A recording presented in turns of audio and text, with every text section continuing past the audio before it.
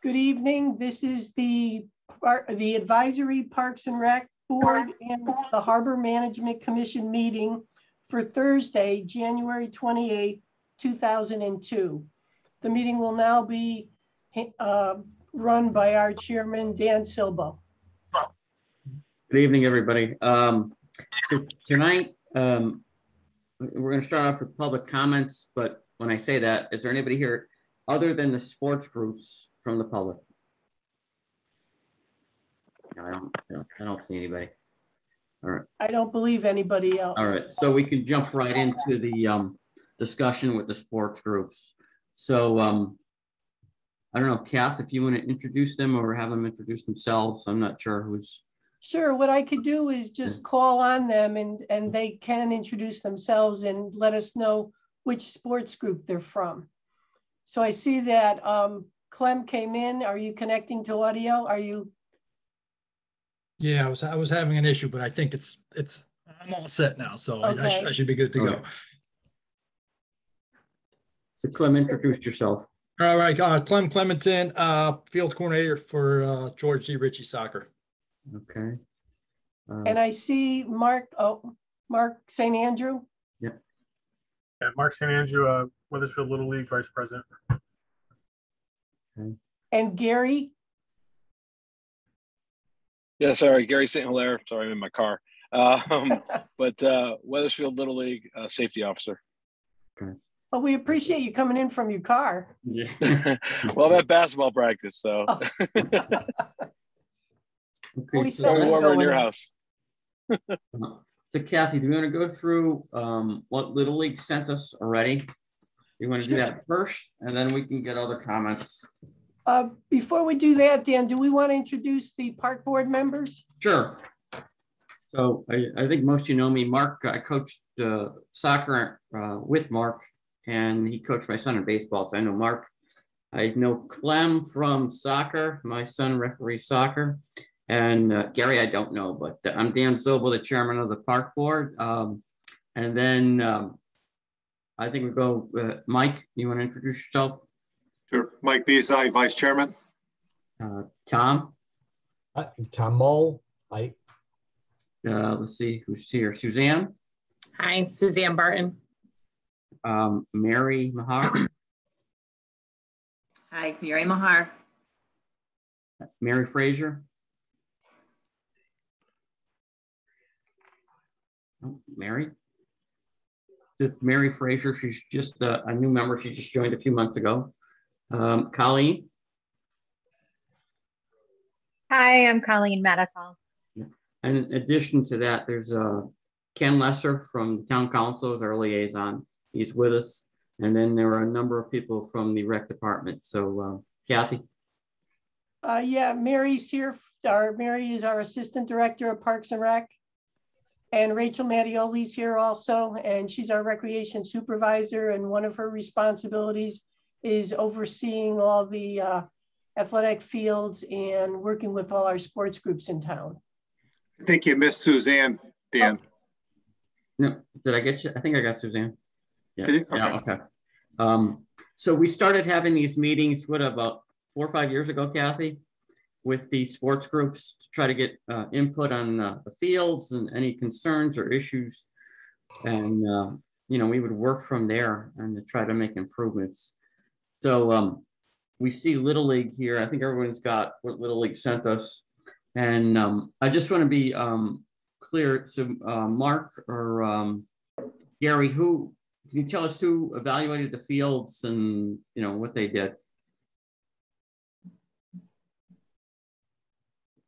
How were these fields evaluated? So we did it as part of our safety plan. Together with the president of baseball, vice president of softball, myself, and our head of officiating, chief umpire. All right, very good. Is there anything on the list? I don't know if you want to go through the list quickly, or if you want to highlight anything on the list that we should be paying attention to in particular, or you know, if you want to go through everything one by one quickly, that you could do that as well. I don't know if you have anything in front of you. Do you have anything?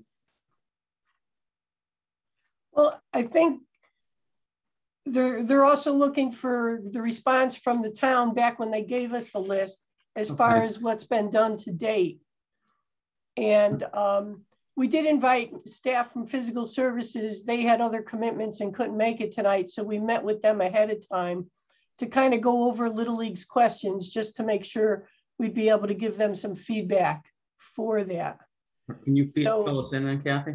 Yeah, and Gary, you can, or any of you stop us if you have questions or anything. Rachel and I met with Alan, who's the park supervisor.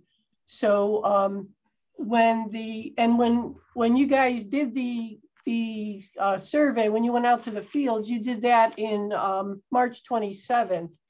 And then Alan got so that was the beginning, just when we were starting to work on the fields. And then Alan got their report in May. So that was when it was looked at, because work had already been done on some of the fields. So Rachel did a lot of work with Alan on going over the survey list. So she can give you a little overview on what Alan told us had been done as part of normal get ready for the spring fields. And then we can go into questions you may have on some of the other things. Does that make sense? So just kind of a quick overview, background information. Obviously, the joy of living in New England, it can be 70 degrees on March 1st and snowing on March 30th, which makes Springfield prep a little bit difficult sometimes. As part of the overall Springfield prep that physical services does is, one, they roll fields. Two, they go out as far as the, when it comes to the baseball fields, particularly, they're going out replacing any type of, the home plates, the bases, the baseball supply equipment that we order during the winter. They're making sure home plates lined up with first and third. They're checking the heights of the pitcher's mound, and that for the Little League fields, the pitcher mound height that they're using is 6 inches. They are going, and any lips that they find on the fields, they're going to fix those, and then do any type of fence repairs at that time. So that's kind of what they do as part of the Springfield preparation overall. So some of the things that maybe showed up in the initial the initial survey in March were things that they addressed, fixed at the beginning of April when they were out getting the fields ready. So that's just kind of a background on what they shared with me in regards to when they go out and prepare the fields for the spring. Any questions regarding that part of the just overall preparation of the fields? Okay. And so then I know there's a lot of, we went through the list of things and we kind of went through, yes, this was addressed. These are things that are kind of still outstanding for us to talk about. What I can tell you is that green vinyl chain link fence is back in stock. Very hard to find. We found it 2 weeks ago, hopped on the opportunity and ordered all of the fence to replace at Greenfield. So I placed that order 2 weeks ago. It is hopefully, they said 3 to 4 weeks. We all know shipping can sometimes be delayed. So it is a goal that is purchased, ordered, hopefully should be in the next couple of weeks. And that will be a project that physical services themselves will do prior to the part of the season. So they will replace all of the chain link fence at Greenfield. Welcome news, thank you.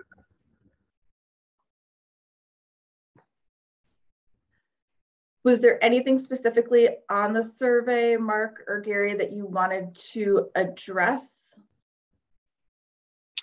Well, one of the questions that came up is, you talked about making sure the pitchers and mounds are at 6 inches. Another piece of it is the grading of it, right? The ramp. In some cases, it don't have a nice smooth incline to the mound, and that makes it difficult for the kids when they're stepping off and training them to do the right thing. So that was one item I wanted to touch on. And the other piece was the upkeep of the mounds, right? You know, right in front of the rubber, the kids dig in their shoes and it gets to be a hole. You know, are we is the field maintenance team regularly going out there and backfilling that in more than just, you know, that one time when we set it up at the beginning of the year, you know, and how often do they do that? They do when they're out doing like their grooming of the fields, when they're lining and doing that, they are doing raking and filling the holes back in. They're not measuring every single time that they're there to make sure that it's 6 inches, but they are raking everything back into place when as part of their daily grooming of the fields. Okay. So that should be, as I was going to say, so they groom it every day. So it should be, even if there's a game yesterday, they should go in and fill that in. Correct. That is is there anything we should do? You know, hey, if I'm a coach out there and I come and see, hey, this is really, you know, I see that hole. Is there something someone I should report to, or is it just they'll be out there tomorrow? Just curious there. If at any time you see an issue with the field that needs to be addressed, to contact me, and then I will reach out to physical services. So if you know, I always love pictures. Everybody has smartphones, I feel, nowadays. So if you're at Classic Field and you see something, just take a picture and send it just send it to me and just say, hey, Rachel, at Classic tonight, this is what I saw. And then that way, when I come in the morning, I'll already have that picture and can then reach out to physical services and address it with them at that time. Yes, Mike, I see your hand up. I guess one of the things that concerned me when I saw the list, and I know it's old because it was taken a long time ago, but I think, and I don't know how the rest of the board members feel, but it would be nice maybe by the next meeting for somebody to go through and check off the things that were done and weren't done. Because one of the concerns I have, and I think it's been expressed as time went on, some of these are, I call them safety issues, which to me should rise a little higher to the top. And I'm concerned to make sure that, you know, sharp metal around a fence or there's a hole behind something where somebody could get hurt. And reporting it is one thing, but I think one of the things that we've been concerned with, and that was kind of the purpose of these meetings once a year, is to make sure this stuff gets taken care of. And, you know, following up on Gary's comment is that, you know, he puts a request in, but, you know, obviously somebody's got to make sure it gets done. And especially when they're related to safety, I think that's an extra concern for me. So I would be really interested to make sure that certainly the safety and the rest of the issues, because they all make sense to get done, but safety is, you know, somebody getting hurt out there and then somebody not knowing, or it didn't get reported or didn't get done, kind of leaves us hanging out there. So I think that the whole system of how jobs get submitted and if they're getting done in the follow-up, I think has been one of the big concerns that we've all had, that the Parks Board has had for a while. So we just want to make sure the stuff gets done in a timely fashion and there's follow through to make sure somebody's aware that it did get done. So. And Mike, when we met, oh, go ahead, Colleen. I was just going to also like mention or kind of question, like if there is a hole in the field on a packed area like a pitcher's mound, where after wear and use, there is going to be a hole near the pitcher's strip, that strip. Are they just like pouring loose dirt on it to like fill the hole? Is there some sort of procedure so that it's packed down and doesn't just get kicked loose at the next game and then there's still a hole? I also know that there was a one of the home plates over the summer there was one corner, the third base corner was slightly lifted and a kid slid into home and cut his leg because it wasn't a flat or there was ground that had been worn down. Same thing, right? Perhaps they're just sprinkling some dirt to making it level so it looks level. But the minute anybody comes near it, the loose dirt might just be being raked or brushed away. So I just wonder if there's a procedure to ensure that added dirt is incorporated into the field so that it's not just dusty. I think that we could certainly bring that to the maintenance's attention. but that is what they're trained to do. And if anyone sees a continuing issue that you tell us to get it fixed, and you see dirt there, and then the next day the dirt is kicked out again, and Rachel tracks that whether or not this is a reoccurring problem or it just happened one time, that's important for us to know what's going on out in the field. Mm-hmm. And I would say if there was any time, I think we've found at least anytime, that to me, when you talked about home plate being up, that's a safety issue. And our guys are trained to that. And I would say if any of the coaches see that, to call us up and we'll replace it. That, that's normal standard maintenance. And if you don't get a result, then call us back and we'll follow up on it. And we'll work with the maintenance people to make sure that's happening. And I think that's why we're having these meetings, just to have better communications. And I like I like when staff is always thinking, take a picture, because we forward that picture right down to maintenance. So we don't even have to explain, we just give them a point of reference, and and that seems to work. And I was just going to go back to Mike asking what all was done on the list. And when we did sit down with Alan, there were a lot of these things were just normal spring, and Little League was making us aware of everything. So, and I believe at least we went through it and we thought generally a lot of the regular get ready for spring, fix the fences, those kinds of things were done. We noticed there were a couple of things that had more of a project. When you talk about redoing a warning track, to redo a warning track, that's not just normal spring maintenance to either rebuild it or to put in a new one, if you will. And we talked to Alan about those kinds of things, and they fall under like a project that we have to figure out a time when the field is available to get in and do that. Mm-hmm. And he brought to our attention that that lately there is a lot of the kids are playing ball all the time now. The baseball fields that get the most wear are the ones that you're using spring, summer, and fall. So we need an opportunity, and this is where we need to communicate to, okay, if you want the, I think Greenfield might have had warning track on it.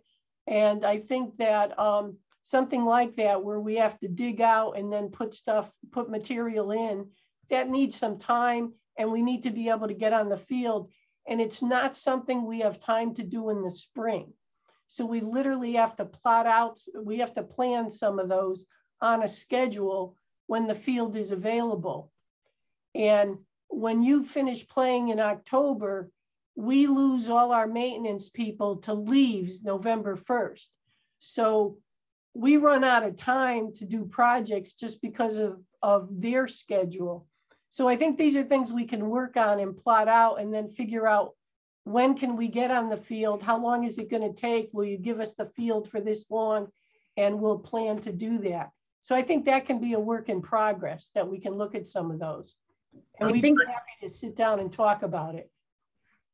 I think, Kathy, what you just said is the most important part. I feel like we as a department and physical services keep using this excuse that fields are played on all the time and there's no time to get on the field to make changes to it. But I think if there's better communication with the sports team, the sports teams could then say, you know what, if you need this field for X amount of time, we can rearrange our scheduling to make it available. But if they don't know that you wanted it, like I feel like for the past couple of years, both sides have just been blaming the other side.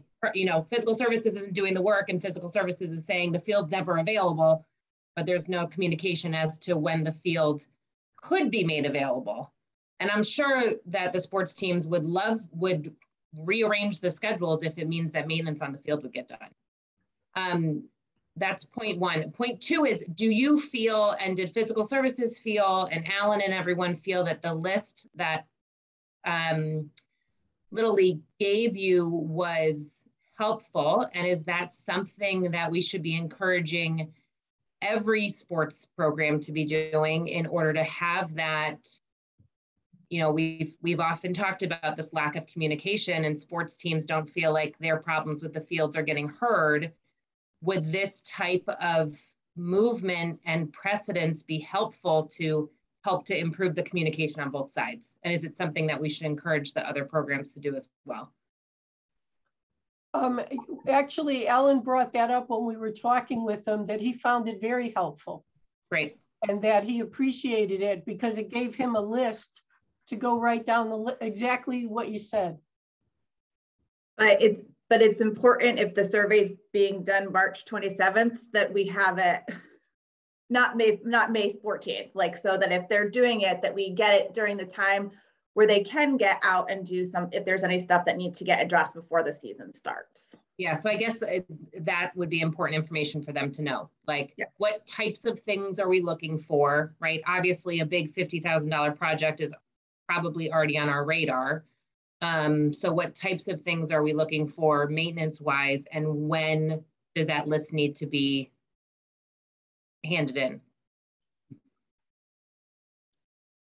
Mark's hand's been up for a while. Go ahead.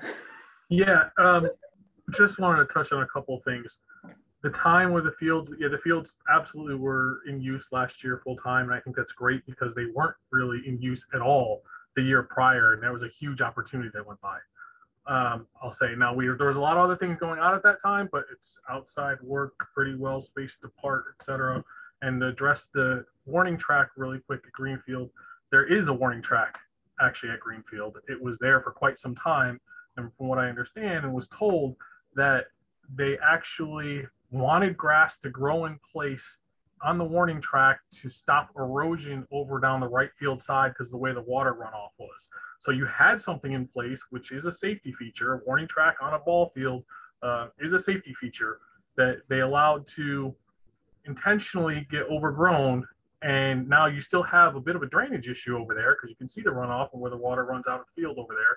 That's going to have to be fixed anyway. And, you know, we would still like, and I'm sure because the high school uses that as well at the JV and freshman level, if they field a freshman team, would like to have that in there as well. But I'm not going to speak for them. I can just say I know that they would. But that's just a point I wanted to call on that one. But as far as the fields and the areas around home plate and the holes and the divots in front of the pitching plate there, it really should be a clay base. I don't doubt, yes, they are filling it in. They are turning it over, prepping it for the game play throughout the season. But when those things get worn away and you just turn over the field like you would on a normal basis, to the point that was made previously, it's just loose soil that quickly gets torn away within the first inning of the game, right? Because kids are stepping in, stepping out, constantly there. So it does need, over time, not every time obviously, right? But over time, it does need some sort of clay base in there to replace what was there, so there's a sturdy foundation underneath. That's all. And in the past, we've actually even gone out and purchased clay bricks for the town to install. Yep.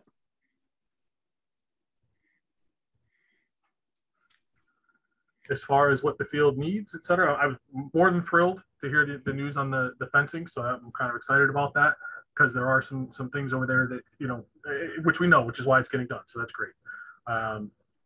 So yeah, you tell us to that point when you need that survey done. I mean, if we have to go out and walk the fields tomorrow before it snows, I'm more than happy to do that. I think we all three of us that are on this call right now, Mark Hacker, our president, joined here as well. Sorry, I'm late. I'm sure all three of us would gladly do that. Just let us know. And one thing, just for warning tracks, and Kathy would probably be able to speak better to this because I was not working for the department at the time, that Alan said that when the lighted field was designed, it was designed to have the clay warning track. Yeah, not the stone dust warning track, but the clay warning track.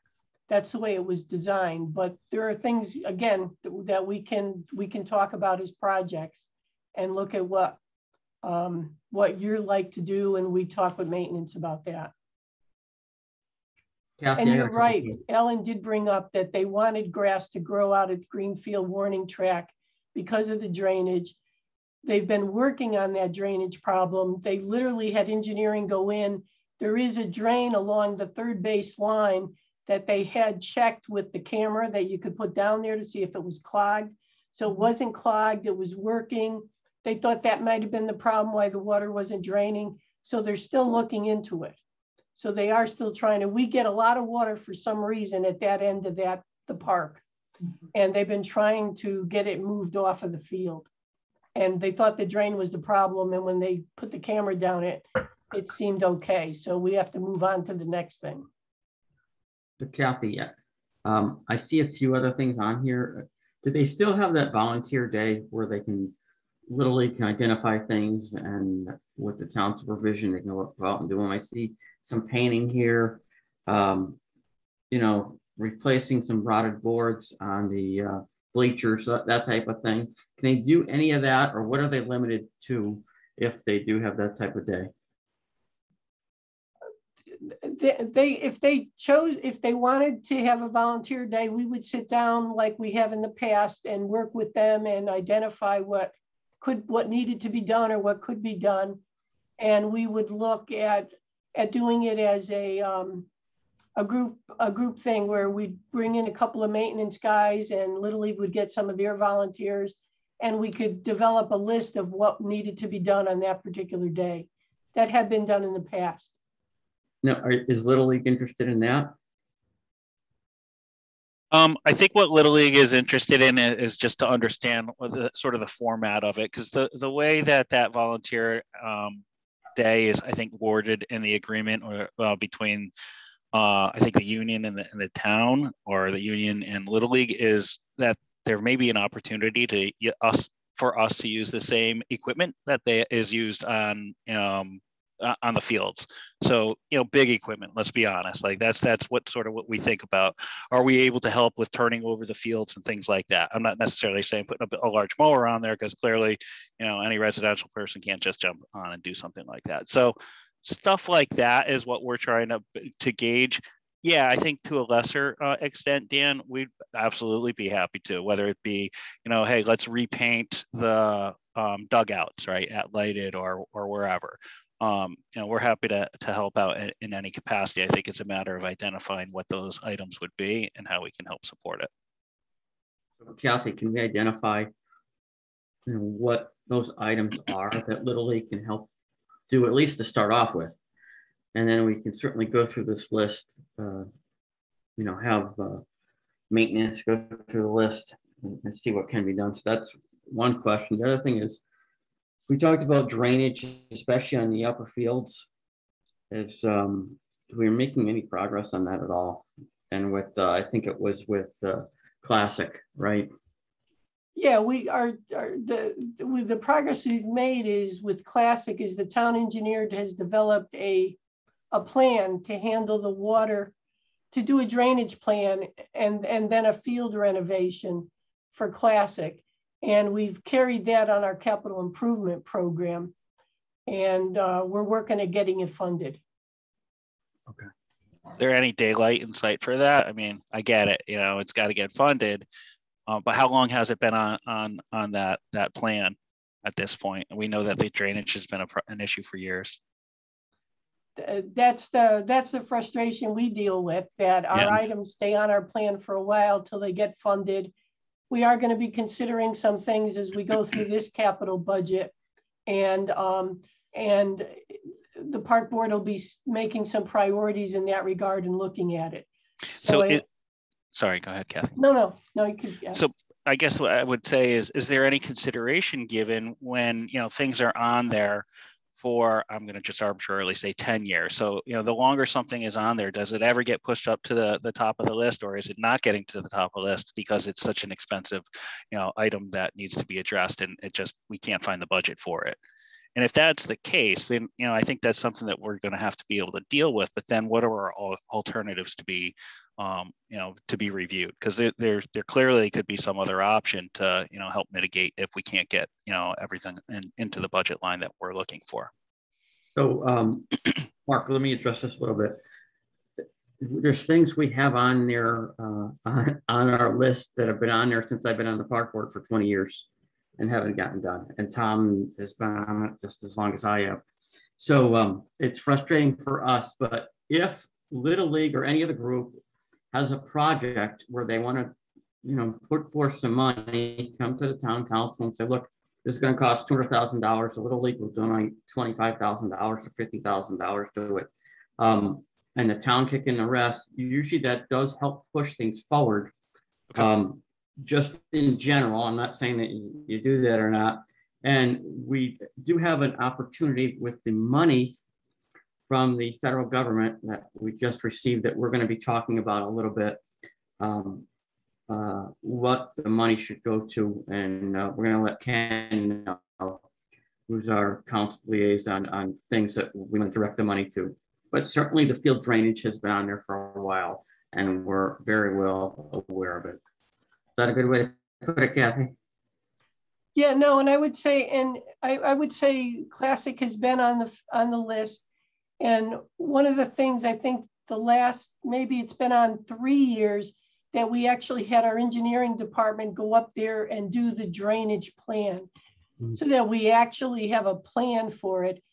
And that's a big help when we actually have drawings that you could go out to bid or quote depending on the cost. So right. It's moving along, and it's not as fast as we'd like it to. Well, it's never going to be as fast as we like it to. I think we can appreciate that. But we're working on it. Colleen?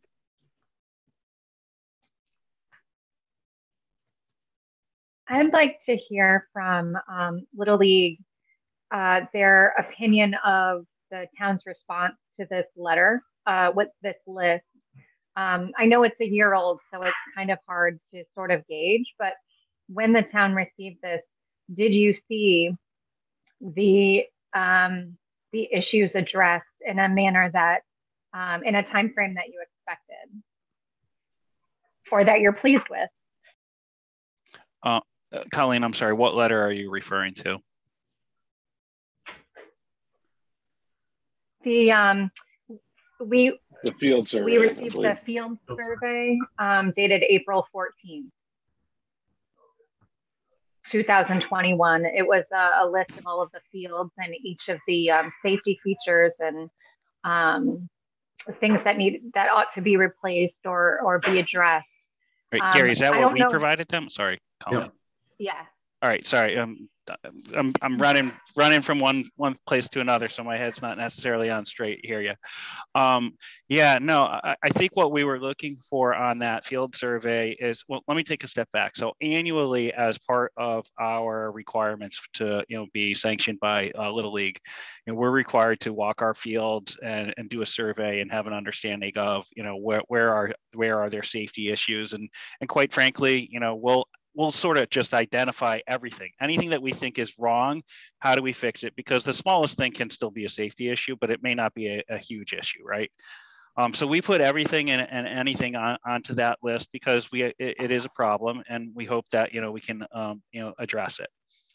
I'd say when the survey was initially provided over to the parks team, they did take care of a few things immediately. A hole in a fence at Classic.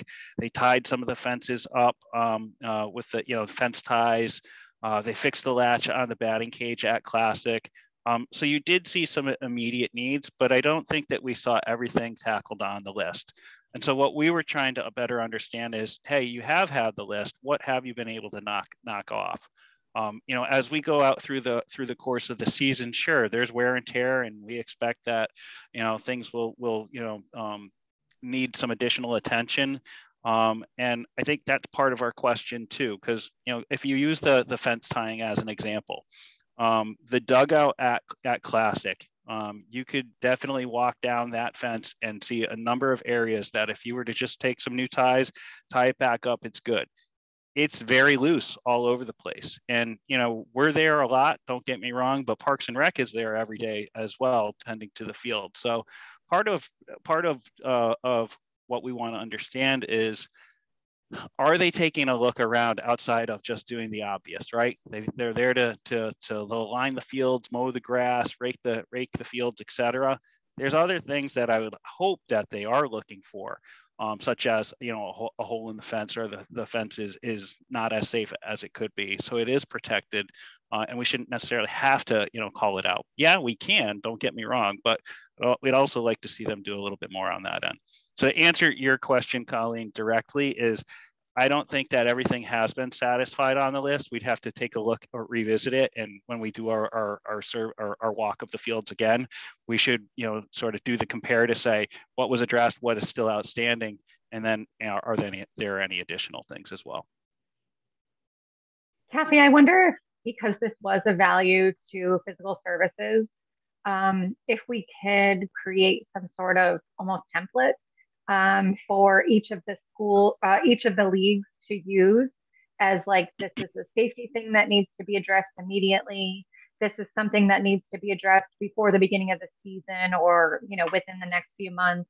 And this is kind of like a pipe dream, but it still needs to be recognized, so that, because this did add value to physical services, why not get the feedback from all of the teams, the leagues, but obviously allowing them some sort of guidance as to the right way to do it. That's going to be helpful to physical services. We could certainly look into that. I'm sure they exist already. What? Oh, the list? You're referring to like a template for the sports groups could check off what is good or it needs work on the fields. Is that? Well, I was kind of thinking like, hey, there's this hole on the pitcher's mound that needs to be addressed right now. But there's also this fence that is pretty worn out and beat up, and we would love to have the fence around the entire field of plastic replaced. Well, that's kind of expected to be a different time frame. But if they're going to all be going out, and maybe I would assume that all of the leagues do this, but maybe they don't. If they're going to be going out and walking the fields, why not have them making these lists and giving them to physical services, not with the expectation that it's all going to get fixed, but with the expectation that at least if they're going to be heard. Sure, we could certainly talk with the sports groups about that. And Little League is probably much more formal, but the other groups do talk with us, you know, on a daily basis for the day-to-day stuff. I think you're looking at both that and kind of the short-term and long-term.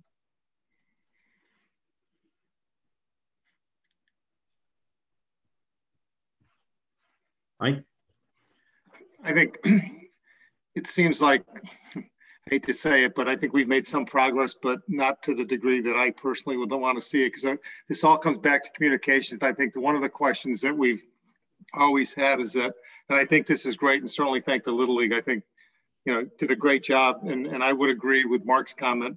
A lot of the stuff, I don't think I'm convinced that when staff goes out there, physical services, I think they're overlooking a lot of stuff that I would agree it shouldn't have to be seen. You know, a loose fence with wire ties, if they're tying it up one section, look at the whole fence. Why not do it all while you're there? That just makes sense. But, you know, the whole thing about providing a list or coming up with a template is great. It goes in there, hopefully not in a deep dark hole, but when it gets done, to me, there should be some, it's been complete, goes back to Parks and Rec, and also goes back to whoever created it, in this case, the Little League. So it's clear, it's done. They don't have to just go and check to see if that thing got fixed. And I'm not convinced that's done.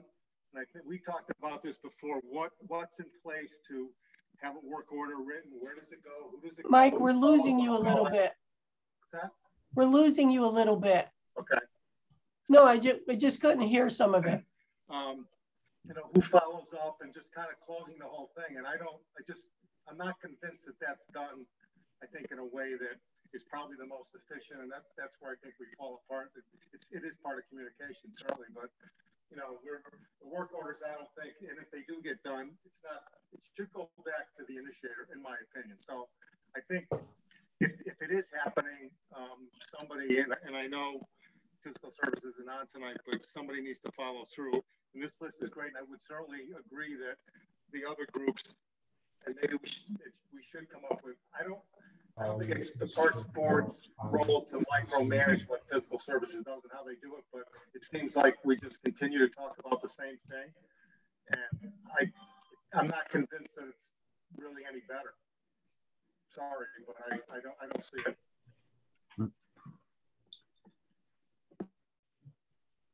Okay.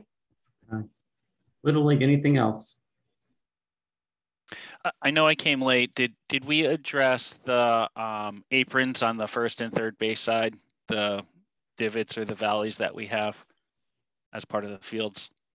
No, So, and I believe that is part of, it's definitely part of the field survey. So that's an ongoing issue that we have seen. So, you know, when you're rounding first and third, what we see is, you know, the ground actually just deteriorates, right? It becomes a sort of a valley, and it can be from, you know, grooming the fields, it could be from blowing the fields, it could, you know, it could just be over time. But what we're seeing is such a downgrade in those areas right now that it is becoming more of a safety risk, especially if an infielder is trying to get a pop fly in that area, or a kid is rounding the base, you know, in a fast manner. We would really like to see those addressed in advance of this new 2022 season, because especially at Classic, on the third base side, and I would say the first base side at Lighted for sure are probably the two worst areas. But I would say take a look at all fields on the first and third base lines to make sure that it is level. And it is hard, don't get me wrong, because of the sort of the grade and how it all happens, but we do need some fill in there to make it more safe. All right. Kathy, you got that right? Yep, I wrote that down. Thank you guys. I don't mean to monopolize all the time. Nope, that's anything else, Lily? Mark, Gary, did we hit everything on our agenda? We did from my side. Thank you. Very good. I'm not going to cut you off. If you got anything else, certainly. All right. Good. All right. So now we got soccer. Clem, we got. So Clem, what do you got for us? Right now, I think just following up on a couple of things that were already said and good points made by a few people is that if, you know, I think now Doc will be happy to come up with a list of like a to-do list for the soccer fields prior to the spring season. And then with, you know, whether or not be rolling this particular field or overseeding, you know, the goalie box at Dean. And I think if to Mike's point, if, you know, we get that list out and then if we can just get a little report as, okay, item 3 was roll the field.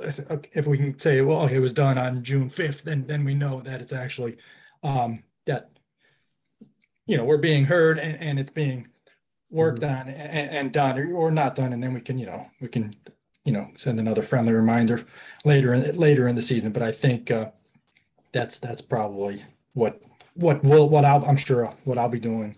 And once it's warm enough to get outside and do the soccer field. So we'll send it over and we'll go from there and hopefully we can get most of that knocked off. Obviously, you know, it's not going to be a huge expense item, but it's just going to be more of a safety item and a maintenance item. So I think we can work with the town and physical services to get most of that knocked off.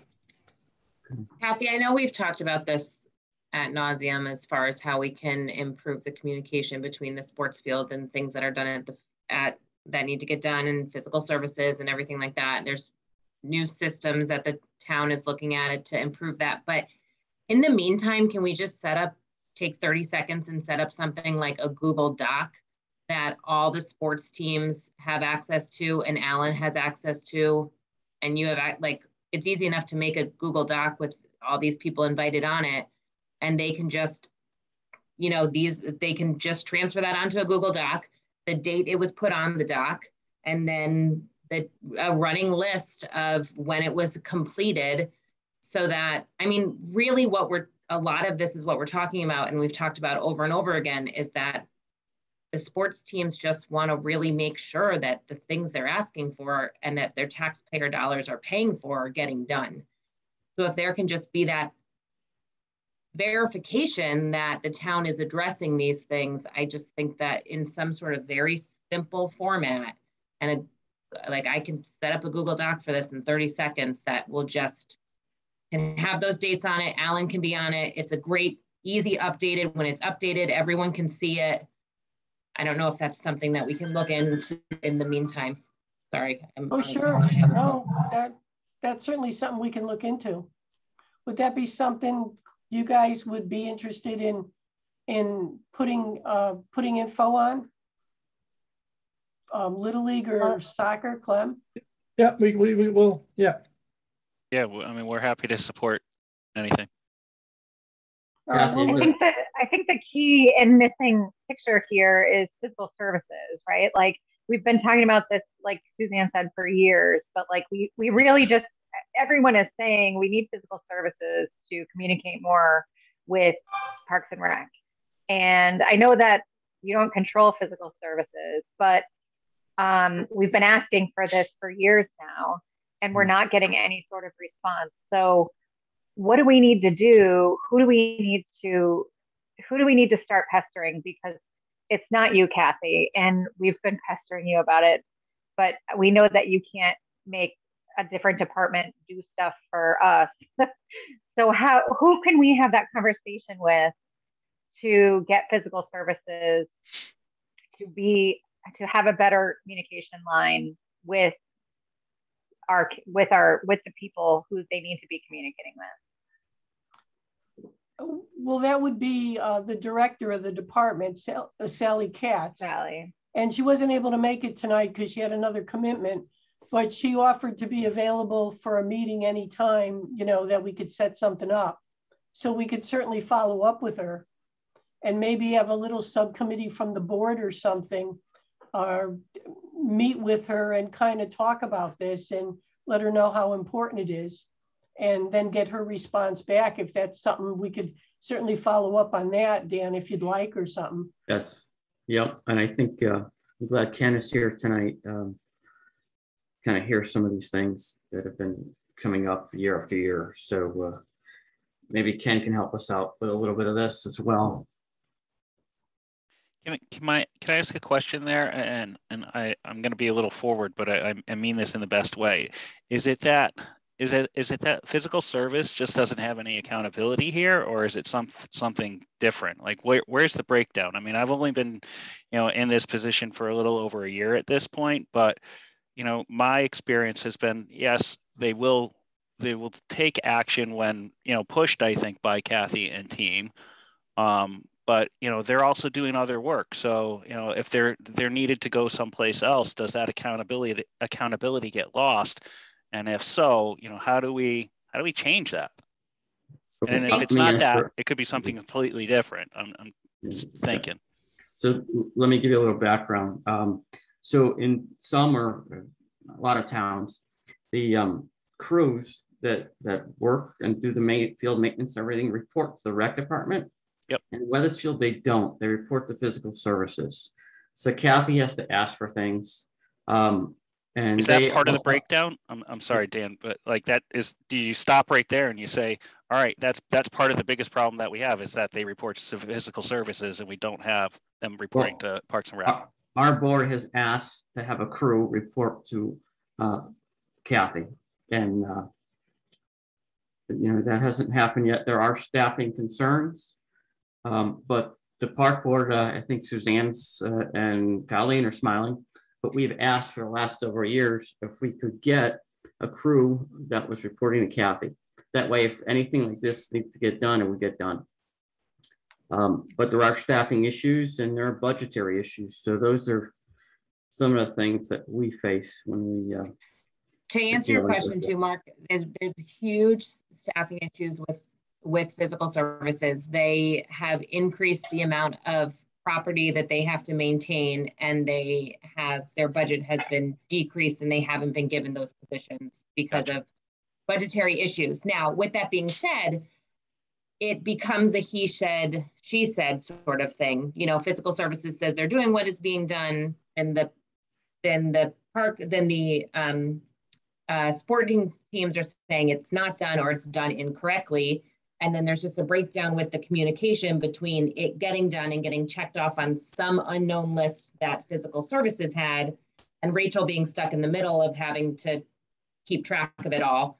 And then as one of her many jobs, and then we have no evidence that they're not doing their job.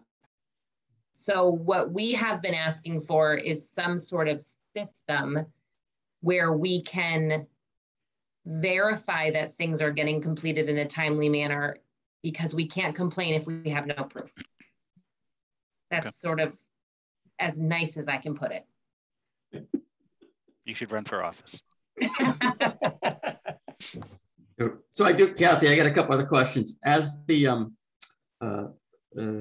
storage thing at Millwoods, does soccer have that? Has that been ironed out? The shed at SDMS? Yes. We're delayed on that. That we've got the okay, and the town's been good. So yes, so that's Okay. been worked out.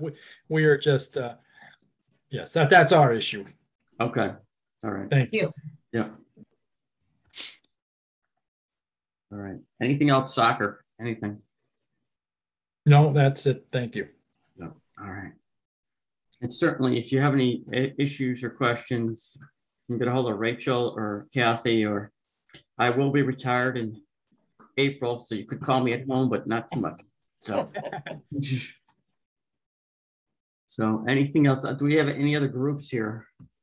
I see Marco Pizzaferrato. Is he from a group? He represents flag football on behalf of Eagles Youth Football. Yeah, I popped in. I mean, I saw the calendar invite. I did the flag football this year. I don't have I'm not even sure that really the meeting I thought was more informative for us, or I thought it was more like seeking advice on, we're going to build a new facility or something. So I apologize for not knowing, but I got on here a little late. From the flag football standpoint, I'm sure it's probably, I think it's pretty evident that Fuller Fields are not really the greatest fields, but it is a surface. It's just not, I guess soccer does play there. I don't know who plays there. I know that when flag does in the fall, there is one field where you are playing uphill and, there's little undulations. It was pretty butchered this fall, which, was somebody's mistake, but it is what it is, where they kind of drove the tractor through there. So that really caused some big rivets in the middle of the season. So it was a little bit of an issue, but I never had an issue with the painting. I thought all that stuff was done and timely. But yeah, if there was ever a way you can go ahead and regrade 2 fields for a flag football league, that'd be great. But I know that, that's probably way outside the means, way outside the means.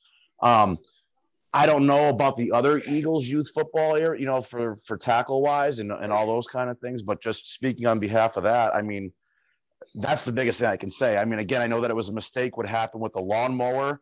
It just really wasn't good judgment to drive that on there at that point, but that's besides the issue, obviously. And I don't know what the condition is, because that was near the end of the season. And so we tried to avoid that area, and it was kind of replanted. I don't know that it got, reseeded. I just know that they kind of pushed the mud back in, and we survived because it was little kids. I don't know how it would be if soccer's out there in that one area, and maybe it's completely fine now. But so if that was, kind of our, looking for our physical issues, the other part, which I don't know if this is a Parks and Rec, the parking area, obviously for that area, like I really tried my best to try to limit the cars in the neighborhood. So I tried to schedule our games with a half-hour break in between to clear out. Obviously, when we had, the rain, those areas are real. Like my van got stuck in there, and I didn't think we would get stuck where we were, but it was because we wouldn't have parked there. But it was really different this year as compared to years past. I wasn't in the flag league last year, but at least 2 years ago, that parking lot, the parking area to the left, once you kind of pull in, didn't look that bad before. So if we're talking about trying to correct things that I'm sure people who have to use the facilities, and if you want to use all the parking, it definitely is going to need some fill to bring that a little, because it's really it's almost ponded in areas, which it's just never going to be right, even if you have a little bit of rain. So that can definitely be something I'm sure the neighborhood would appreciate. I did I coned off areas, but it took the first weekend that we had people there. Of course, the neighbors were calling and we had no issues again. But it was just one of those where I think you're always going to continually have people in that area that are not going to be happy. At least if that's part of what we can do is to better the parking area, then obviously I think you can definitely fit a few more cars, and it would probably be more appreciated by the neighbors in the area for sure. So that's kind of, I guess, all that I really have about suggestions. I don't know where Fuller Fields, if it even is considered really like I don't know if it's more just it's grass space we have for you, because it seems like everything else is pretty much more organized with parking and facilities in that area. So any upgrade would be helpful. So I guess I could leave it at that if that's what you were looking for. Okay. Just for your awareness, Mark, Fuller Field is considered a field in the town of Awesome. No, and I knew that. You know what I mean? Like, it doesn't have the parking. There's that kind of thing. Fine. Yes. All of our fields are grass space with lines on it. So Fuller is part of that mix. Yep. Yeah. So it can use a little bit. So I don't know that I'm going to be in that role next year because my boys want to move up the tackle, but at least in terms of what I can provide to the conversation, that would be it. So. Kathy, have we had any other issues from the neighbors? I know we used to have it with soccer and with the parking, and are we good? None have come to my attention. Rachel? No, that's what I was saying. I have not heard, which generally is a good sign. That's good. So are we trying to limit? Are we trying to limit one game at a time on that field? I know when I was coaching soccer, there was 3 games at a time sometimes, and the parking was an absolute circus. But are we trying to limit how many games at a time, at least, we have there to alleviate some of these parking problems? We're trying to stagger. Well, COVID kind of helped with the staggering in between the game, the more time in between. So there's people coming and not people coming and going at the same time. So I think that helps a little. But there's still a couple games going on at the same time. But it's there's smaller teams, so it's not as opposed to one big team. It's a couple smaller ones, so it's not too overwhelming. But we're trying to not overwhelm the neighborhood. Yeah. I mean, it's more of an issue with the fields than it is, with the soccer club. It's just what we have. It's what we have to use. So anything else? Soccer, football, anything else? No. Okay, I think we're good then. Kathy's got a lot of notes, I see. So I got to go on both sides of the paper. Yeah. So we'll be working on at least some of these things. We're trying to have at least one of these meetings a year, probably 2. We'll probably have another one in the summer if we can. And then certainly you can let us know any other issues that come up. But we've been trying to do this at a more regular interval so that we can work on these fields. We know our biggest problem in town is the fields are overused. They don't get a rest. And it's difficult sometimes to get them in good shape. It's just with no rest. So, but we're trying. All right. And Dan, maybe just to mention that generally we're going to try and do these meetings. The board is asked to look at doing one in January and one in June. Mm-hmm. So we would ask your input, if you think that these are helpful and we appreciate the communication, and are those good times to do it? It's with their they do it on their monthly meeting. Yeah, that works for us. Okay. Yeah, I think it makes sense. Okay, great. Yeah. And we appreciate you taking the time to come too. This is really helpful. Thanks for having us. Thanks for listening. Yeah. So Kathy, do you want before they leave, so they don't have to sit for the torch for the rest of the meeting, do you want them to get a list of a punch list of things on all the fields, or are we too late for this season? You mean a list of improvements that they want? Yeah, like that baseball provided. Should we leave them with those marching orders? Sure. I mean, I think they're planning on doing it anyways. I think Little League always does it. Yeah, we have to. We will do it again. So yeah. Okay, so maybe And we can reach Rachel out to the can- other sports teams and Rachel, we can get an email out to ask all the groups to do that as they go out and check their fields when the weather breaks.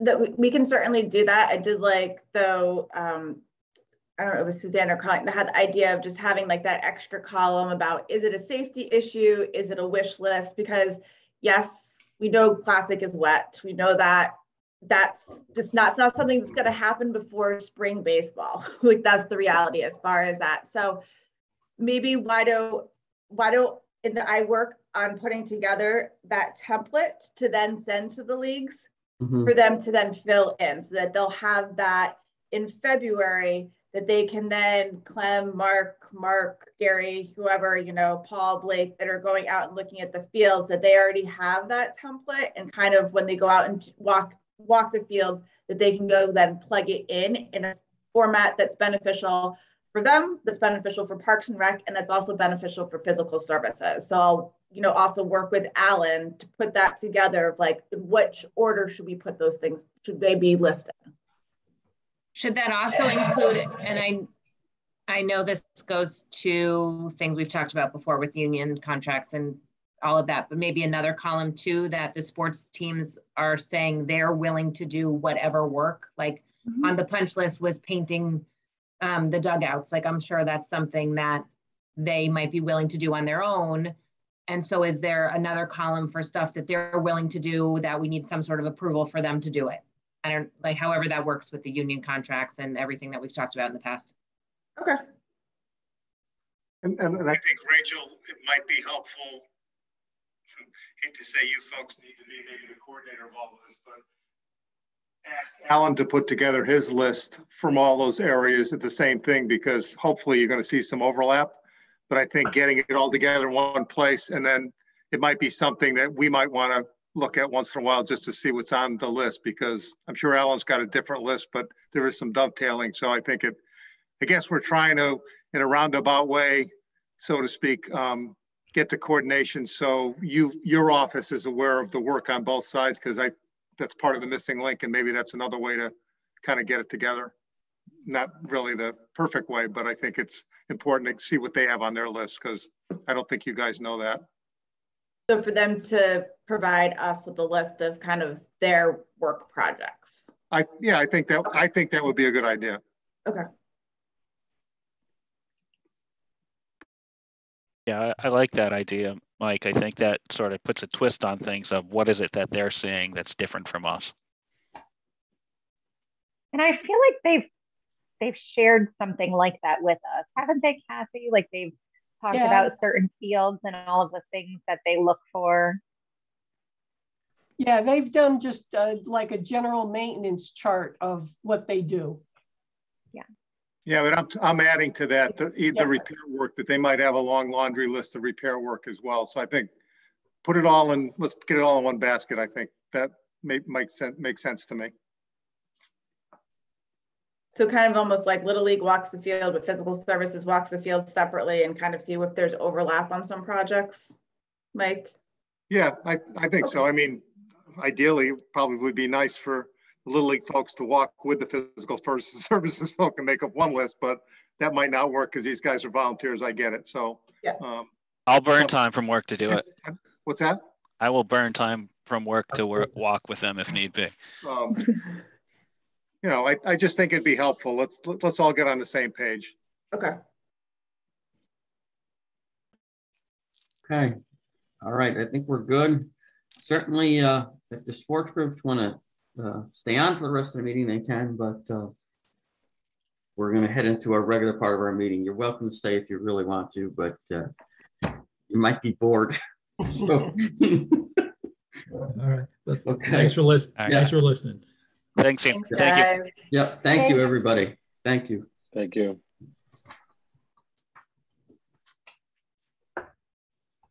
Dan, during the meeting, I had texted Mike and Derek, and they're stuck at work. So that's why they did not hop on the call tonight. That's fine. That's fine. So if they're not going to hop on, we can do the Harbor Management Commission right now. Then Kathy, we'll get that over with. So I mean, I saw the report. The big thing is not a big thing, but I get a memo at my work at DMV about DEEP, and DEEP traditionally we give 2 different stickers out for the boats. I just wanted the harbor masters to know. One is a certificate of number, which actually goes on most of the boats that are registered in Connecticut, and it's one color. And then another one is a certificate of decal, which is about 3,000 of those. There's about 90,000 the other. They're traditionally different colors. DEEP has decided this year to make them all the same color. So I just wanted the harbor masters to know that, because they're used to seeing 2 different colors on these 2 things. They're all going to be the same color. So I supplied the email I got from DEEP, and I gave it to Kathy, and Kathy sent it to everybody. So that should alleviate any confusion, I hope. And they had heard about it, Dan, too. So okay, good. Yeah, so that was good. Anything else on the harbor master report, Kathy? No, I sent that out to you when Mike sent it to me. So okay, that's pretty much quiet time, except we have ice fishing out there now. Oh, that's good. And then the dock that I called you about is from Goodwin College, you said? Goodwin College, yep. They were keeping their dock. Sorry, they were keeping their dock out on the river, and then when they used to store it, they couldn't store it there anymore. So they asked permission to bring it in to our cove, and they worked with Rachel, and we discussed a fee for them, and we actually consulted with Mike to come up with a fee that was reasonable and not too crazy. And I'll let Rachel, because I can't remember what we charged. We decided to charge them $500 for the season. So that was good. I thought it was a dock floating from the yacht club. On a trial basis. They normally store it at Seaboard in Glastonbury, which Mike, I believe, has changed ownership. And so they can't keep it where they normally do. And Bill Kite, who runs and operates Slipway River Tours, is also the captain of the boat at Goodwin. And so he had reached out to us to ask if this for the season, if we could help them out. Very good. That $500 goes into the Cove Fund? Yes. Yes. Nice.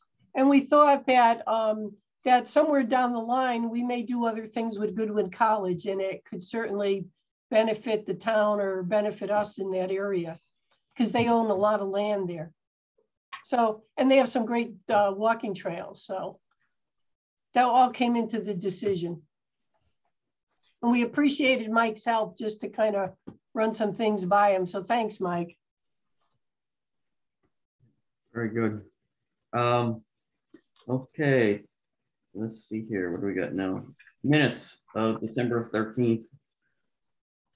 Any additions, corrections, changes?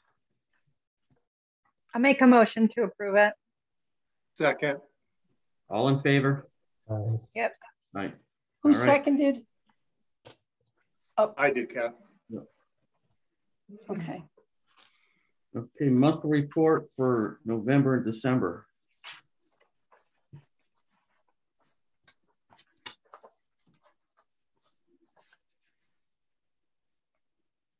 And the Keen program's going well, Kathy? Yeah, Mary actually oversees them. She could give you a little update on the programs.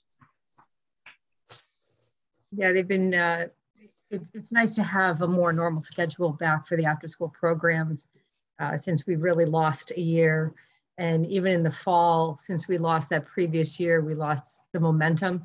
And what we've realized this fall is there's a whole bunch of kids who through COVID and lockdowns and not being in school, they have no idea what the programs are. So we got a lot of those kids as a late fall, winter is going really well, the registration is going really well, and we're just starting up. and the the parents and the different schools are now kind of kicking for even more stuff beyond what we can actually offer. But it's just nice to have it back, and it's going really well. Very good. Any other comments on the monthly reports? I'd like to say my daughter is doing the swim team this year. She's doing Barracudas. I did it several years ago, but with my son. But my daughter is doing it, and I just think it's really well run. And a lot of the new people to the team also have mentioned just how well run it is. They have tons of coaches. They have practice every night, so you can choose whenever you want to go. At the swim meets, like, you know, the kids get ribbons if they get first, second, or third place, and it's a really nice program. So I just wanted to give a little heads up to let you know that it's really nice. That's great. And Rachel oversees that program. So, and there's a lot that, particularly we're successful that she was even able to get it up and running this year. Mm-hmm. So we're appreciative of that. I said, I know that I will make sure to relay that message to Ben and all the other coaches, and that we were, Mr. Emmett might say we kind of bothered him a lot going into this season. So we're appreciative that that was one of the first programs that he authorized for us to bring back to the schools was the swim team, because a lot of the families missed it. But I also, going through the rosters, there's a lot of new families, which is great to see too.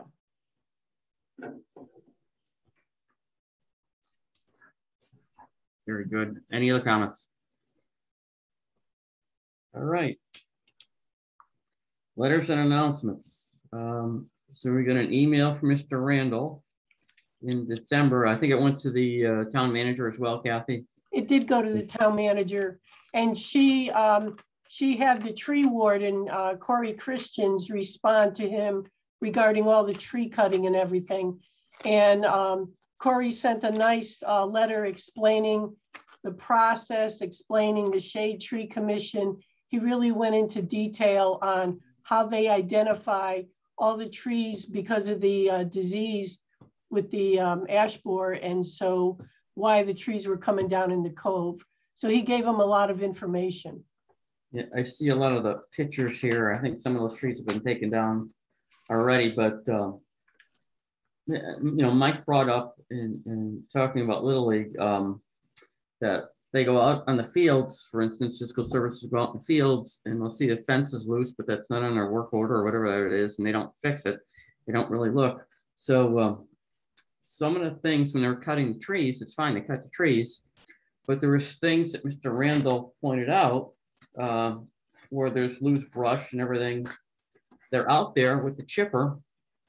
They don't do it. They don't pick it up. So there's loose branches. So I'm not understanding why when you're out there with the equipment, why this other stuff isn't getting done. You're literally right next to some of the things he pointed out. So, you know, that's, again, it's physical services. I don't know what the work order is, but you see a bunch of branches that are on the ground and you got a wood chipper there. Pick the branches up and throw them in the wood chipper. Is that something that's not out of the ordinary that somebody with common sense wouldn't do? Or it's astounding. So, I mean, I talked to Kathy about it earlier in the week, but that little area where there's a drainage thing, there's branches and stuff all around there, and literally the chipper truck is 20 feet from it, and nobody walked. That's part of what he pointed out. Some of the other areas. So did physical services get the email from Mr. Randall? Yes. Why didn't they pick the stuff up when they were there? That part I don't know. I know they do plan, they usually plan to go into that area in the winter when it freezes to do some clearing. So they'll probably be getting in there, but I can't tell you what their time frame is yet. Yeah, I know it's not you, Kathy. I know it's not you, but it's just incredible. That's incredible. So hopefully, you know, that'll all get cleaned up. And I don't think that's a day's worth of work. I really don't, from everything I saw. So that's the only comment I have about that. And certainly there's a large number of ash trees that were cut down. Yeah. So it's kind of barren. But there. I think one other comment on that I picked up, there was a note on the DMV been pushing piles of debris. So I assume that somebody from the town got a hold of the state if that's something that they've been doing. Well, regardless, it should be cleaned up, but I'm not sure if there's an issue and where that all came from. But he refers to DMV pushing large piles. I'm not sure. I don't think. I mean, DMV. I don't know if DMV even has equipment to push the stuff there anyway. Yeah, they don't. It's I think it's a contractor.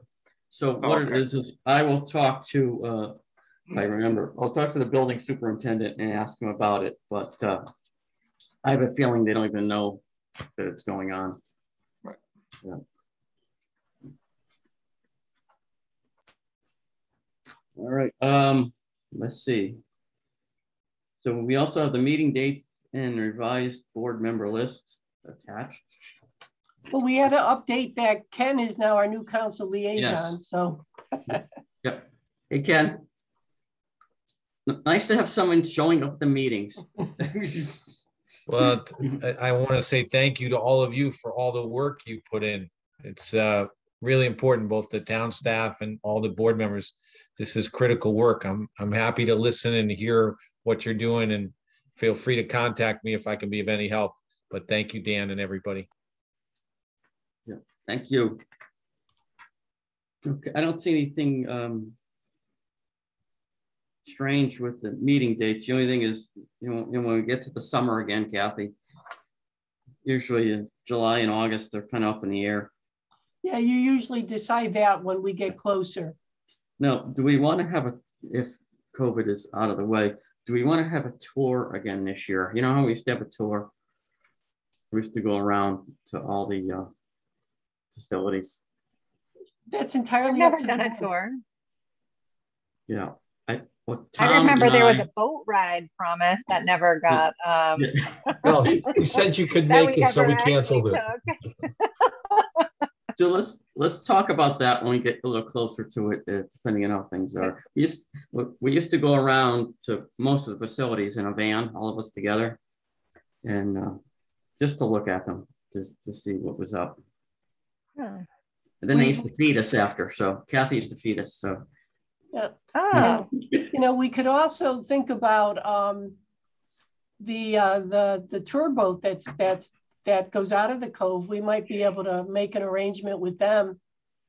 That's true. If you guys wanted to go out on the river with that, we could at least inquire whether we could do something, if we could set something up for that. So that's food for thought. Okay. But we'd be happy to take you on a tour too. But we like to do it in the nice weather. Except we do have ice skating at Spring Street Pond this year. I was going to ask about that. So is that like something that the town maintains? Yes. We first of all, maintenance staff check the thickness of the ice before we open it officially to the public. Oh. So there's a particular thickness that it has to be able to allow, a couple hundred people on the ice. Mm-hmm. The kids are always on it whether we have the ice or not, but and then they will, time permitting, they will groom it when the ice is thick enough that can support something that could go on it. And I don't know about the snow coming up on Saturday, but they do try to remove the snow if there's time after the storm goes by, after they take care of the town's needs. So they do. So the short answer is yes, they do maintain it. But we also, do they spray it with water? Do they spray it with water too? Yep, they will. We got lucky with that freezing rain. Mm-hmm. But yeah, they will cut a hole in it and pump the water out and then freeze it. You have to really time it when it's going to be cold enough to freeze, and the kids aren't going to get on it because they're on it all the time. Yeah, I know someone called me and asked about it because they had just put the water on, but it had like frozen just on the top, but then there was a layer of water and then the hard ice. And they were like, you know, this didn't seem very safe. And like, is this something the town maintains? And I was like, I actually have no idea. Let me ask. But it's nice to know that they maintain it and that what do they put a sign up that says like swim or skate at your own risk until it's safe to. Well, no, we put a sign up that says no skating until we really open it to public skating. But and then we cover up the no part of the no skating. Oh, okay. Oh, that's pretty neat. Wasn't there some sort of project that we were going to be doing? The town got like some money for that area to do something. Yes. What was that? And is it happening? They're working through that process. The town got a grant from the state of close to $1 million to fix the drainage because it always spills over onto the road, and then to make park improvements to the area. So they're going through the process of getting all the paperwork that the state requires before you could get started on a design. But they have some ideas for the design for the drainage problem. And then as they do that, they're going to, we have a Beaver Brook master plan. I know we have master plans for everything, but we have a Beaver Brook master plan, and the engineering department has that. And I keep telling them it's my $1 million after they fix the drainage. So it will be looked at for some improvements down there. And they have to look and see, are they going to have both roads? There's a lot of things they have to look at because the road floods. Do you think that's going to be something that we'll see in the next like 5 years? Possibly, yes. Because when the state gives you grants, you got to spend it within a certain time frame when you sign a contract. Yeah. But it's going to take some very involved drainage engineering for the drainage in that area. So that's the key thing. And then the park is secondary. But they've got to build up the bank and stuff and make it nice. And we want our little nice fishing pond and then skating. Yeah. There could be a little boardwalk through there. That's part of the master plan. That'll be nice. Any other old business, Kathy? Well, I didn't know if this was the time to bring up the capital improvement projects or do it under new business. Let's do it under new business. Okay. Anything else anybody has old business? No. Okay, let's do new business, Kathy. So we have to add an agenda item because just recently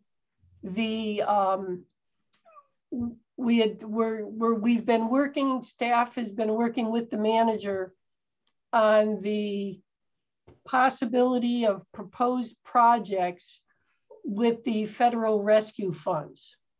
And as part of that, a tentative list was developed for that.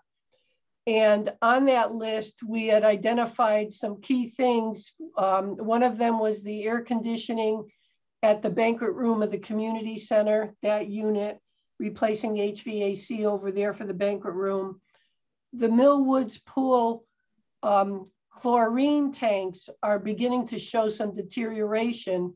And so that was put on the list because, again, these were things when we first started looking at the rescue funds as to what was impacted when COVID came through. And obviously the banquet room with the air conditioning, the pool we had open during the summer for all the swimming. And those were also on your capital improvement list. And they were identified as 1 and 2 for priorities. And also on that list was an item that said Millwoods basketball and tennis court, resurfacing basketball and tennis courts in town with a dollar amount, and also upgrading parks, multiple projects with a dollar amount. And the plan was we identified the basketball and tennis courts for resurfacing. And then the plan was to get some input from the park board about might there be some multiple park projects that come from our capital project list, or that other ideas that came up that we should look at to be considered as part of the rescue funds. And we thought we had some time to do that. And we were gonna do that like next week or the week after. And I found out that they'd like the list tomorrow with our priorities. So I talked to Mike and Dan about this. And what I put together for you to review tonight is a list that identifies the capital projects that we've talked about this past couple of months, identifies the projects that could be considered for rescue funds, and then gives a Park and Rec staff priority. That what we'd like the board to look at tonight is to look at the list and see if you want to change the priorities. If you want to change, we made some recommendations for the park projects that we want you to look at and consider. Normally we wouldn't do this quick, but they want the list tomorrow because it needs to go to the Capital Improvement Advisory Commission. It has to go out in their agenda for their meeting next Wednesday night. So Mary's going to share a document. Oh, sorry. Yeah, we're going to put up a document that is going to actually identify what the projects are and what we're recommending, but also you can amend that. How does that sound, Dan? Yeah, that sounds good. So if I start at the top here, can you all see it? Mm-hmm.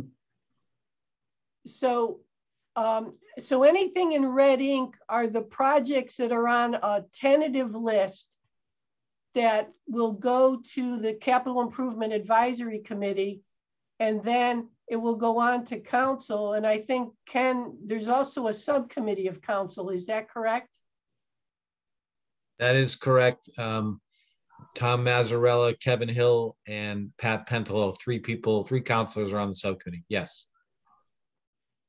So first of all, we've already talked about the community center, the HVAC system. So you can see that total project cost is $571,000. We have some funds that are appropriated for community center improvements. So those are identified to be used. And so the request would be for $444,000.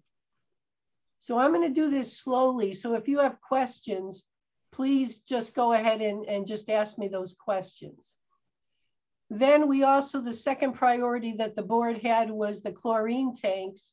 They're approximately between $150,000 and $160,000. So you know me, I always put the higher number because I'm never sure when we're actually going to buy them. So that's there. The basketball and tennis court resurfacing, that had a number that came from the manager of $440,000, and listed below on the first asterisk, it identifies what the basketball and tennis courts are that would be resurfaced over the next several years if we were to get the funding. So that shows the basketball and the tennis courts. So those are the courts around town. So that's a lot of them. And it also shows the tennis courts. And what we did was we originally had the Mill Woods tennis courts in our capital improvement request. So we folded that right into this request. And then we come to the upgrade to the current parks, some multiple projects. And the manager had put in a dollar amount of $404,000 and was going to ask the park board, what your projects were. So what we did was with staff today, we looked at some of the projects that were still on our list for request for next year. And we discussed some of them, and then we made some recommendations along with putting in. One of the things with COVID is that our playgrounds and playscapes were used very much. And so we put a dollar amount there to kind of rehab them, do some surfacing work with them, and get some equipment replacement funds. So that's why you'll see the playgrounds and playscapes that we identified to the tune of $219,000 to go in and do some work on some of them over the next couple of years. And then— Cassie, can I interrupt you real quick? Sorry. Certainly. On the playgrounds at the schools too, is that included in there? Because I know a bunch of the playgrounds at the schools are in need of repair. Well, through the equipment replacement, that would be for the schools and the parks. Yeah. We identified the park ones, but there's equipment replacement budget number in there for any of them. And so then we pulled out, Dan and the board has talked about the Keisha master plan, putting some money aside for that. So we thought somewhere to do a master plan or a site plan would be right around 40,000 roughly, and it would be a start. And then, believe it or not, after my staff and I kind of were looking at trying to do a cross section of everything. And we've said we've had Little League Classic Field on our list for a long time. Mm-hmm. And maybe it's time to put it in here to get it looked at. So in a brief snapshot, Dan, that was what the staff and I talked as far as recommendations, and really is up for discussion. Yeah, I'm looking at the other list, and there's a lot of stuff on there already. You've covered a lot of things on there. I mean, we're usually happy if we get one or two things, you know. And on this list, we're going to get, if all that comes through, 1, 2, 3, 4, 5, 6 or 7 things on there. Yes, if you're looking at our list for next year. Yeah. Kathy, with the federal, with the like COVID funds, whatever they're called, I know I had whispered in your ear when at the end of the last meeting that I didn't know if it would be helpful in our proposal if we were able to state exactly how COVID affected those things. And I didn't know if that information added onto this, and Ken, you might be able to answer it, would be helpful in this proposal as far as if we can make the paperwork for those funds and justifying our use for it is helpful if we can state exactly how COVID affected these things and why we need the money to replace stuff because of COVID, if that makes sense. And I think that'll be part of the process, Suzanne, as we move forward. Okay. Some of these already have a narrative because that was done for the Capital Improvement Advisory Committee. So I think, and again, this is a very tentative list. As much as I'd love to say we're going to get it all, we have no idea what other priorities are on the list or what will go through and be recommended out of the Capital Improvement Advisory Committee or out of the council subcommittee or then the full council. So there's still a process to go. We just didn't want to lose out on the time deadline here. Yeah. But, Kathy, just so I'm clear, on the list that we're looking at, the Nature Center, Solomon Wells, Community Center parking lot, you know, those things there, those are not in the, they're not in the mix for the money from the federal government, right? But those are still in the mix for our capital improvement. They still can add them. That's a possibility, yes. Okay. Suzanne, to follow up on your, sorry, I think I'm still muted. No, you're good. To follow up on your question, a little familiar with this ARPA funding, and it's unlike a grant where you have to really, put narratives together. This will all be audited with strict scrutiny down the road. So you just got to make sure, because I assume the town of Wethersfield's already probably got the first chunk of some of this money already available. So you spend it, but just make sure you're spending it for the right things when you're audited. It's pretty easy to get, and there's a lot of flexibility, but it does have to tie in somehow with COVID. For instance, the playgrounds, if they got used, that's COVID related, et cetera. So there's going to be scrutiny. And I think for those of us that attended the council meeting that night, and Mike Bazinski from CCM, I think did a great job on, advising the town of it and stuff. So it's unfortunately, there's not enough money to do all the things, but I would agree with Dan.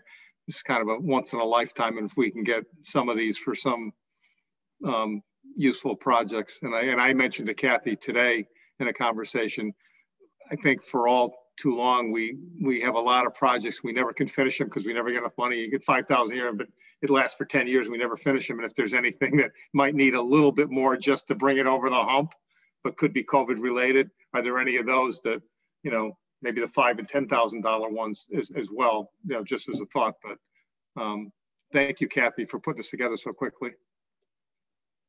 And I'll just add to what Mike said. You're absolutely right, Mike. So we have a little over $7 million, about which half has already come to the town, and a very small part of that half has been spent. But total between this year and next year, we'll have $7.1 million, which needs to be spent by 2026. The decisions, though, need to start being made this year. And like you said, Mike, this is a once in a lifetime or once in a generation opportunity to invest in Weathersfield's future, to do things like you've got listed here. We will likely not see this type of opportunity again. And I say, as a member of the town council, at least for this year, this is the single biggest decision we'll make, is how do we start allocating these funds? We make a lot of important decisions that affect residents on the town council. This could be the single biggest decision, how we spend the money. So it's really important to get input from you guys, from the committees, from all the stakeholders, because these are critical decisions that affect all of us in town. And it is an opportunity to make important investments in our future, and some of which you've really outlined here. This is, to me, it's really exciting because it's like an extra pot of money. It's just, it's nice to have that. And has Cindy Greenblatt talked to you at all about the farm? Well, so Cindy Greenblatt is very vocal about the farm and has come to many council meetings. We had the presentation from the University of Hartford students about best uses for the farm, and I think that the ball field is one of them. So we have had a lot of information, discussion, dialogue, presentation about the farm, but not sure how that will all play into all of this. As you all know, those decisions about the best uses for the farm are still being discussed. Yeah. Okay, very good.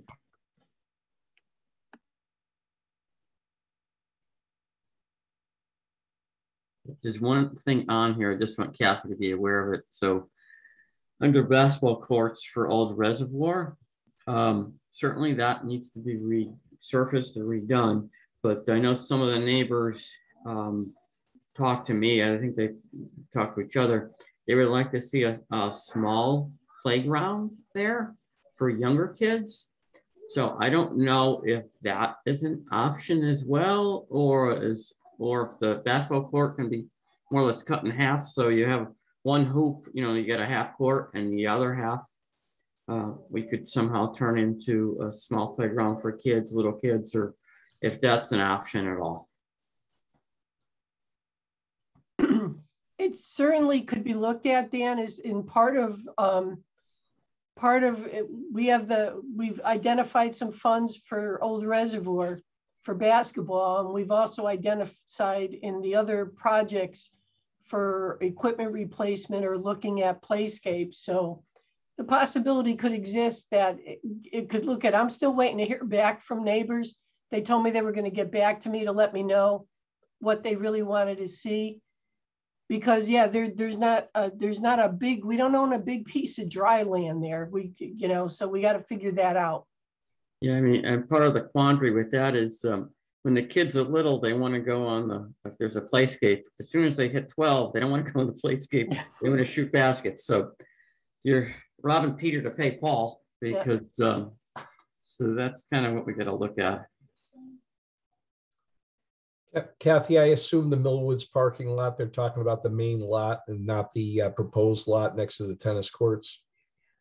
That is the proposed lot next to the tennis courts. Oh. And they only need $2,000? No, the Millwoods parking lot that says it's.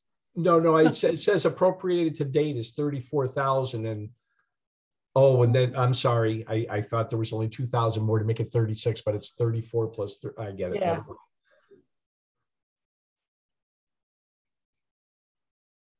Okay. Now, this looks like it's a lot of what we have on our list. So I don't know anybody else. Like I say, I'm stunned to see so many things. That never happens. So. Yeah, it'd be nice to me looking at it. It'd be nice to do the classic field. Yeah. To get the, so that was one of the things we looked at, and we looked at what. So and everything else in the black up above is what else is still left on this capital improvement request. Yeah. And we were trying to look at it. What was COVID? What did we do with, what did COVID affect? Mm-hmm. That's what we were trying to do. And that's what we looked at when we picked up basketball, tennis. Because if you remember when we literally shut the basketball courts down and we put plywood over them, the kids took the plywood off. So, I mean, we knew there was a need there. So yeah. it would exactly what Mike said and Dan said, if we fix them, we're not going to be touching them for 10 years. Yeah. And they'll be off our list. Yeah. I'd like to, I see the softball field at the town. Are there any boosters or anything that could, some of these things? There is a parents group, and this this is just a match. Hopefully they can raise something. Okay. I mean, you could certainly look at, if you wanted to lower the match to, say we put in 15,000 and we took, or say we put in 19,000 and we took the 19,000 out of the playground playscape. We could, that's what you guys can do. You can look at this if you feel there are other priorities that you've heard about or that people talk to us. We did talk about the softball field. It's just that there's just so much, like Ken said, we could keep adding to the list. Yeah. I mean, I would like to see, this is kind of off subject, but I'd like to see the high school, my son attended Xavier, and they have an auction every year. So they needed stands for the football field. They only had it on one side of the field. So they have an auction, and then at the auction, they just said, all right, we need money for the stands. Everybody wants to donate $100 for raise your paddle. Everybody wants to donate $500 for raise your paddle. They raised like $40,000 in about 10 minutes. But because they have an auction and it's channeled to some specific thing, they can get things done quickly. And I always wondered why the high school doesn't have a group of parents that would organize these type of auctions where they can put the money into specific projects for the high school. And this would be something like that, where you could start, having specific projects targeted. So it just was astounding to me when I was there. I couldn't believe how much money they raised in about 10 minutes. Well, I will let the board know that an email was sent to the Capital Improvement Advisory Committee from a parent member of this little group, encouraging them to support your recommendation to put $25,000 aside for the softball field. Okay. So just so you know, they're out there lobbying for it. So just to be aware of that. All right. Anything else? Does anybody have anything else? Or yeah, I think it looks good. Are you good with the priorities the way they are? I think so. It's, but the top two definitely have to get done. Do we need a formal motion for this, or you're okay, Kathy, with the consensus? if you give me a consensus, you know, I'm good. Or you could, I think I think for your priorities, the last time you voted to approve per the report that was presented. Okay. Can I have a motion? I'll make the motion. Second, Suzanne. Yeah. And the only other comment, Kathy, I know we're only looking at, she's only asked you for what, the 400,000 plus, but the numbers beyond that, just in case there's another hole and there's, by the way, you know, how about another 50 or something like that? I guess the list as it is, we just go follow the ones that are beyond the ones in red. Would that work for you? So you don't have to come back to us if there's more money available or less money, it's the same order would follow. Yeah, if you guys are good with the 5 through 10, or if you want to swap those around. Just in case, so it doesn't leave you hanging in case you need another quick response. Yeah, no, you could just say the entire priority list of projects 1 through 10. Yeah. Is that good? Yep. That works. All right, all those in favor signify by saying aye. Aye. Any no's? Abstentions? No. Okay. What's incredible is if it was just another, you know, $400,000, $500,000, everything on that list would do almost everything. Then we'd have nothing to do. That's all right. We can take it easy for a year. No, if Dan's retired, we'll hire him to oversee these projects. Oh, no. No. Can I just make a quick comment, Kathy, on that and follow up on what Ken said? Obviously, this is going to be a contentious issue as to what the ARPA money gets spent on and whether it goes to, you know, lowering our mill rate or going to actual real projects that are going to be beneficial for the community. So if we can have maybe a call to action of some form or an email as to what town council meetings make a difference for committee members and sports teams and town folk to show up to speak at, and which ones would make a difference as far as which ones we should go to versus which ones, if we have to skip one, is the right thing to do. That I think is helpful. Okay, sure. It's a great suggestion. And I'll keep you guys posted as well. Kathy will have the information too, but it's a great suggestion. Thanks, Ken. All right. Any other new business, Kathy? No, I had originally tried to keep this to a small agenda. We got a little crazy. Well, Tom's itching to say something right now. Yeah. Oh, not me, not me. Are you ready for it? Okay. Solomon Wells House, Kathy, anything? Nothing. You still might beat 9 o'clock. Yeah, close. It's gonna be close. It's better than the Historic Commission, Ken. This could be worse, though. I haven't been on those. Okay. Yeah. So the Solomon Wells House, but wasn't something on there for the farm, or not for the farm, for the money for the Solomon Wells House? Was there something there? Not exterior repairs. Exterior repairs. All right. Right, well, and the parking lot. All right. And just to go back to that little report we showed you, I will be sending that to you. We just had to get it done late, so. Yep. Okay. All right, next thing is Keisha Farm Committee update. So what we did is we broke into subcommittees. I'm on a subcommittee about fields and trails. So I'm with Paul Lasella, Mike Orsini, and Mary Breton. And there's some research going on. I supplied them with the field usage and the field condition report I got from Kathy. And there's something else I supplied them with. I can't remember offhand. There's two things that Kathy had given me, and I supplied them with that. In addition to that, I did a write-up on what the fields were like 50 years ago. what they are today. And now at this point, when we meet again, which is going to be next Tuesday, I think, we have to write a recommendation on what we think they should do with the fields and the trails. So, and it's not going to be just specific to the farm. It's going to be the farm, but it's going to be, for instance, if you put a field at Mill Woods, maybe you don't have to put 2 or 3 fields on the farm. You only have to put 1 field on the farm.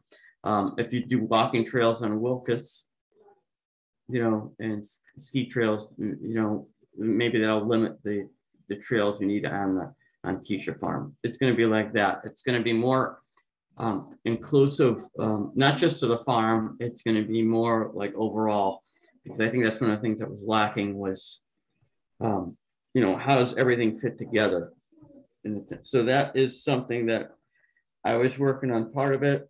Like I said, I got my 2 parts done, and then I think Mary and Mike and Paul were working on the other part of it. So, you know, I think it's going to be, don't quote me on this, but I think right now we're looking at 1 field on Keisha Farm with the idea that the field and the master plan at Mill Woods is completed.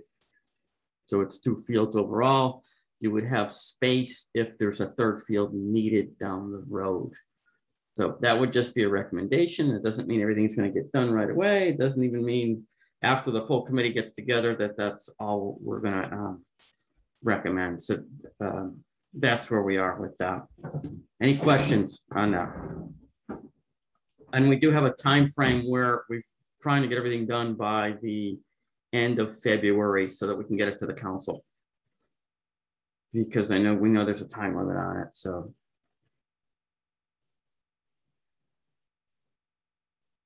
And then I'm trying to think what the other committees were. There's some with the farming, and there's some with the barn. There's, I think, 3 subcommittees. So I can't remember all of them, but each subcommittee is doing some work on that. So it'll be a pretty rounded report that we can give the council so they can have an idea of, you know, maybe what the community wants and, you know, how they want to proceed going forward. So that's all I have. Anybody have any questions? No. All right. Board member comments. Any comments? Nope. Everyone's tired. Okay. Can I have a motion to adjourn? I'll make that motion. Adjourn. Second. All right. All those in favor? Aye. Aye. Good night, everybody. Thanks, Ken. Good meeting. Stay safe in the storm, everyone. Good job. Be careful Saturday. Yep. Thank you, everybody. you. Bye-bye. Thank you. Good night, everybody. I'm going to stop the Night. recording.